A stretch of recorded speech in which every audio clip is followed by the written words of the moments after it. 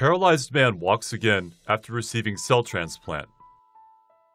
A paralyzed 38-year-old man has regained the ability to walk after undergoing a breakthrough procedure that repaired his injured spinal cord. The pioneering spinal cord repair procedure was performed in Poland, in collaboration with researchers in London, on a patient paralyzed from the waist down following a knife attack in 2010.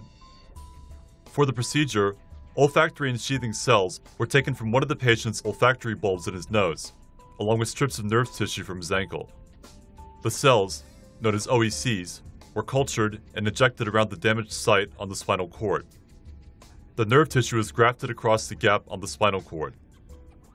The researchers believe that the injected cells stimulated the inert spinal cord cells to regenerate, using the grafted nerve strips as a bridge to fill the gap in the spinal cord. The patient can now walk with a frame.